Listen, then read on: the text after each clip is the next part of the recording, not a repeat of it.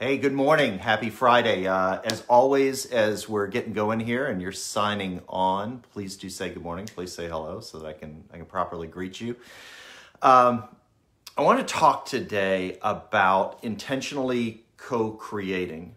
And here's where I'm going with this. So for those of you who may be new to this, that language may sound kind of confusing.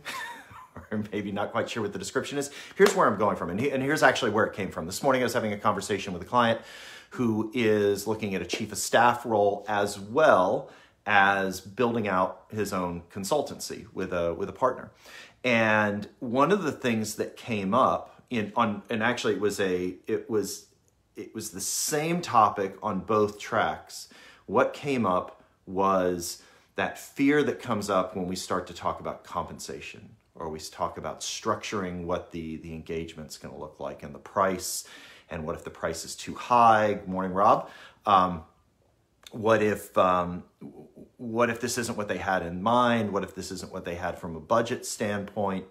And I said, okay, well, let's talk about this. If you want to think about it in terms of negotiation, the negotiation started the second you started having conversations. But let's not even think about it from a negotiation standpoint. Let's think about it from a co-creation standpoint.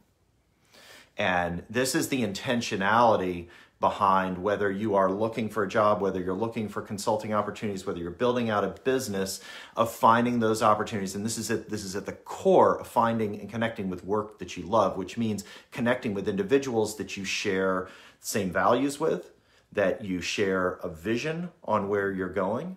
And this doesn't mean that you have to build a company together. This can be the role that you're stepping into in your next full-time opportunity. So it applies across the broad spectrum. But what it requires is, from the beginning, getting very clear on what it is you're going to be accomplishing together, and continuing to evolve that conversation every step of the way around getting greater and greater clarity on what they want, what you can and want to do, and what you're building together. So at the end, when you come to start talking about compensation, you have a plan, you have a vision that is unique to you and them. And the critical importance here is that when that moment comes up and the number that you put out is too high, or it's not what they were thinking, it doesn't become like Amazon.com, sort by price, and if they're talking to other people, all of a sudden they're going to go to what's cheaper. That's what you want to avoid here. You want to avoid being commoditized. So what it creates is the space to then have a deliberate conversation about, what were they thinking it was going to cost? What have they budgeted? Are we clear on what that budget that they had means from their vision on an ROI standpoint? Can you expand the ROI? Have you expanded the ROI? But the important piece here is that you have connected with individuals and you have co-created something, and that becomes a very, very difficult thing to walk away from. It becomes a really difficult thing to walk away from. And again, very different if I've got, I'll go back to what we're going through right now. You know, we had flooding here at the end of Ada last Wednesday. About a foot of water came over the entire neighborhood, was submerged. And I'm not using that lightly. People out here in kayaks and stand-up paddleboards paddling around the neighborhood.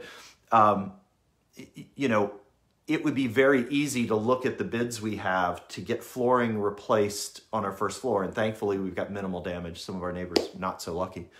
It'd be very easy just to sort by price. It so happens that one of the people that we're looking at happens to be a close friend. So I'm more drawn to somebody that I know, and I know where the money's going, and I know who it's helping, right? So you think about that in the context of 4 people putting bids together, and you might sort by price. The insurance company would love to sort by price.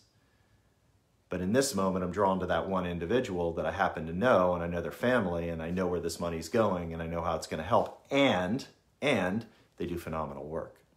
So think about how you position yourself in the conversations that you're having, even exploratory conversations, to build out and co-create something together, so that at the end, there's more context with the money. It's stickier. You know where it's going. There's trust as you're being paid maybe higher than other people would be paid on what it is you're going to create and what you're going to drive forward. So I'm curious for you in terms of where you are right now and coming and watching this, whether you're in the midst of looking for something, whether you're building out your own business, whether you've got a business up and running. What comes up for you? What are some of the insights around this? Would love to hear from you below. And on that note, going to wrap up. Have a phenomenal weekend, and I'll look forward to seeing you back here on Monday. Well, actually, I'll be coming to you from Isla Morada down in the Keys all next week. So I'll be coming to you Monday at 10 from different locations. So have a great weekend. I'll talk to you soon.